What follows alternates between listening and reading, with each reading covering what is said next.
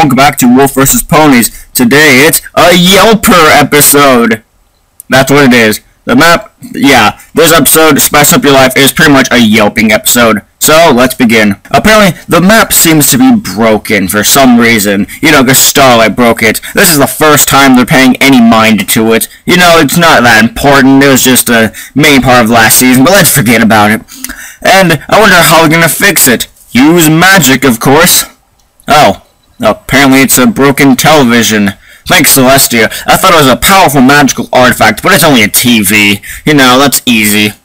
Rarity and Pinky are the ones who are summoned, and they must go to Canterlot. Upon arrival, the problem has to do with restaurants. Like I said, Yelper episode. They visit various restaurants that are all pretty much the same. They serve tiny-ass food, but have a 3-star rating. That's only average, unless they use a different scale. Why is that good? The food they serve is so small that even Gordon Ramsay would ask for more. But how dare you serve me food from this disgusting fridge and stand there and call me an arsehole, chef? Excuse me, chef. Then, they wander into an Indian restaurant that I shall call the Wandering Elephant. Let's compare this episode to another one. Let's say, oh, I don't know, South Park. South Park's problem was people being obsessed with Yelp and demanding special treatment because they thought they were all that. The problem ensued when they fought against the Yelpers. I mean the restaurant owners. It ended with the restaurants giving them the same treatment, but just gift-wrapped a little. They still got their vengeance, but it was under the table. Here, an underrated restaurant needs help staying open. Rarity tries to modernize it, and Pinky wants it to stay the same. Good premise. Then we get a song.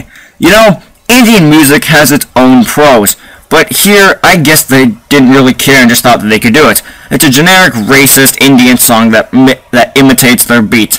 Bollywood is actually pretty good. It's a shame DHX tried to imitate it here. Rarity and Pinky do their best, and the critic and two tourists come. Saffron, the daughter who pretty much owns this restaurant, I guess, tries to be herself in her food, and Rarity stops Pinky from delivering it because it's not what the critic wants. So it's all Rarity's fault the place isn't rated, because she stops Pinky, Pinky accidentally stops, throws the plate, and it lands on the critic.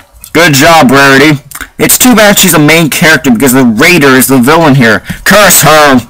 The family then gets reunited over how they used to cook and have fun. You know, like how these small family businesses start. It starts when they're young as an idea, and then once they get the money, it actually grows and blossoms into something.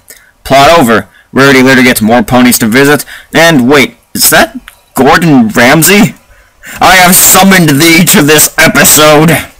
And everything works out in the end. The villain is the food critic, not Rarity, and the restaurants are going back to the way they should have been, to what they should have been doing. Their own style.